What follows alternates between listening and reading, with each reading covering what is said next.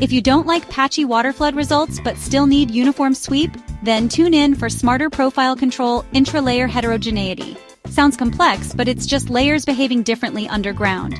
That makes uniform displacement a real headache for reservoir engineers. So what's the fix? Profile control and displacement physical simulation. First, we run detailed physical models. Think of them as mini reservoirs in the lab to see how water or gas moves through each layer.